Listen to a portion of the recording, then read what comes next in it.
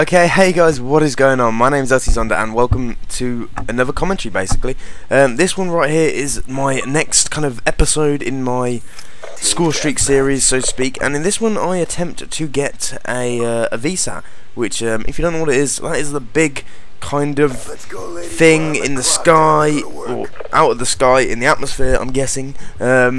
Basically a satellite, which basically tells you exactly where each person is, like a UAV, but instead doesn't blip. It is a constant UAV, basically, which tells you which direction the players are facing, basically represented by the little arrows on the mini-map. They come up as a red mini arrow, and it basically shows every single bit of detail about them, where they're facing, where they're constantly moving. So, to be honest, it's probably one of the best, well, it is, no doubt about it, it is the best Scorestreak, well, support Scorestreak, available on Black Ops 2.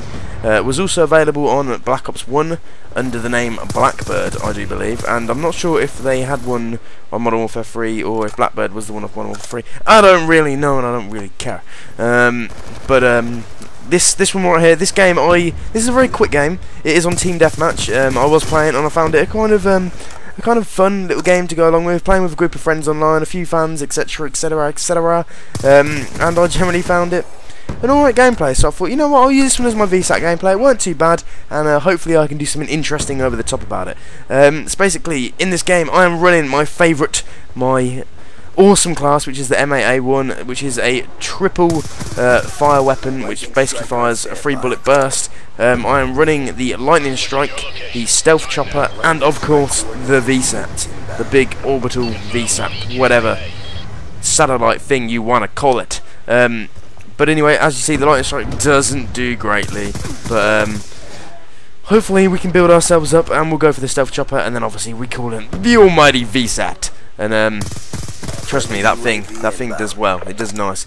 As you can see, with this gun, I am running the usual that you've seen in my previous Scorestreak videos, the silenced M8A1. The silencers on this game do bump down the not the accuracy, but the power, ridiculous amounts of this game. As you see, I just called it my Stealth Chopper, which now is going to come in and obliterate.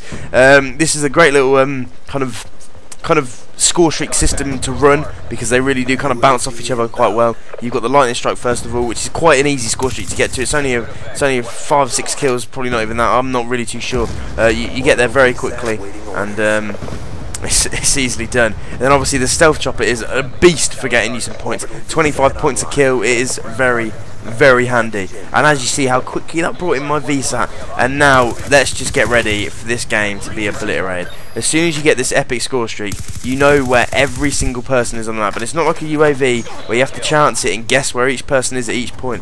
You are literally sorted. And as you see there, someone found me with a target finder. It's like, I freaking hate those things. I'm not that great at using them, and when other people use them and see me quite easily, it annoys me so much. But yeah, it doesn't really matter too much. As you can see, this is quite a short gameplay. We're already coming, it's like a minute left of the gameplay. It was only a very short one. Team Deathmatch obviously is a big concern on this game. It's in ground war, which really makes it harder for getting gameplays and such, because the games are over so quickly. 100 kills between the team is stupidly low. It's barely any kills at all. Please, whoever does all this stuff, I've tweeted all the Black Ops people, and I know a lot of other YouTubers have as well, but please remove TDM. It is awful. If they could replace it with just hardpoint, or maybe even more domination, it would be great. Just anything in general. I know, I personally think they should bump up a kill confirmed up to 150, or maybe even 200 for ground war games. I think ground war personally should be double everything, as it is such a big game, and it should be a lot more points going into it, which would really make for some more exciting, bigger gameplays going on. But as you can see, guys, this game is running up right to the end now. I'm not too sure if I die at this point, or in fact the game might even be over. There we go. That's 100 kills. You see how quickly that went, which is a bit of a shame for a ground war game. But I went 20-1, which isn't bad at all, with a nice 20 kill-death ratio, getting in the VSAT, just to show you guys how easy it is. And obviously the VSAT gets you loads of points as well, because it gets you assists. Each time someone gets a kill when you've got a VSAT on, you get an assist, which is great. So there we go, guys. 20 kills to 1 death. Thank you very much, guys. I hope you have enjoyed this video. I'll see you guys later.